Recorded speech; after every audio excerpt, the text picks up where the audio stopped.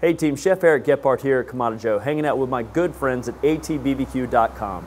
Today I want to do a quick fire recipe with you, one of my favorites. This is actually Chipotle Shrimp Tacos. Let's get into the action. Our Kamado Joe Classic 3 is climbing to a temperature of 500°F. So while that's climbing, let's go ahead and fabricate some of our vegetables. Just some thin sliced onions, and judging by the size of our pan here, that's going to be enough. So let's go ahead and transfer the onions to the pan.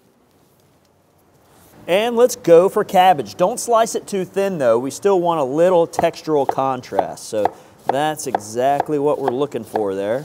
And we'll just spread that with the onions on the bottom of our pan. A little bit of oil here, not too much.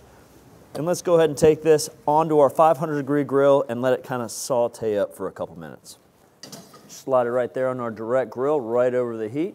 Close the dome so it picks up a little of that charcoal flavor, and let's go fabricate the shrimp. Got a handful of 21-25 shrimp here, and we're just going to devein them. I like to put a little positive pressure with 3 fingers or so, and then run that knife right down the back. That's going to open that up, and if there's any sand vein in there, we'll be able to get it out. And I like the presentation as it cooks, it kind of flares out. Shrimp back in the bowl. A little chipotle and adobo. And we're just gonna put that nicely mixed over the top. Let's head on over to our grill and see if we're ready to add them to the pan. That's what we want to see. Just getting activated a little bit and using that natural lump charcoal as our secret ingredient. Now right on top of that cabbage and onion mixture goes our chipotle marinated shrimp.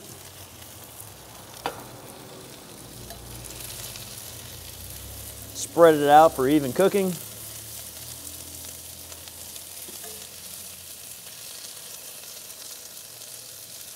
And lid back down. While we're at it, we're gonna make a little avocado crema for the top of our taco. And we're gonna grill 50% of our avocados. So we'll take this side and put it face down on that grill grate. And that's going to give us a nice charred flavor in our garnish.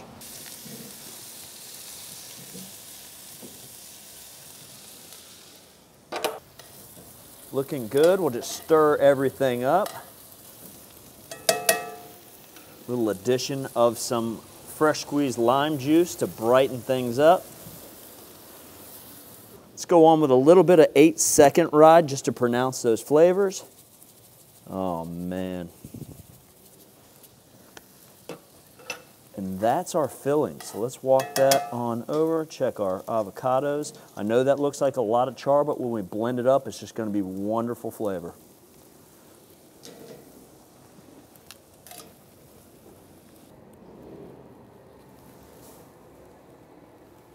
Let's continue on that 8-second ride theme and give this little crema a little pep in its step.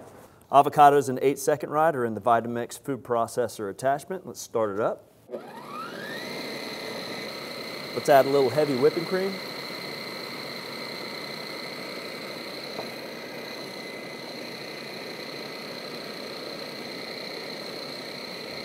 And a squeeze of lemon.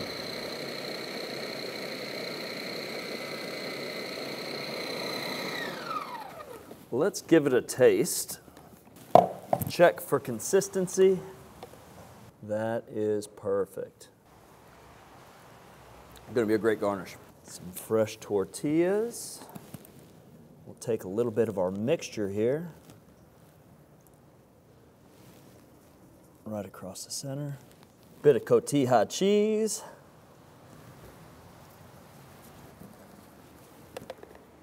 Go on with a little of our avocado crema. And just a touch of fresh cilantro.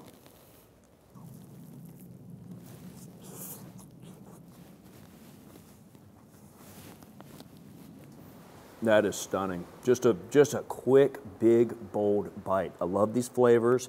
I love these textures. That's a Tuesday night meal. I mean, 30 minutes, donezo. So, folks, as I like to say, delicious doesn't have to be difficult. Cheers for joining us.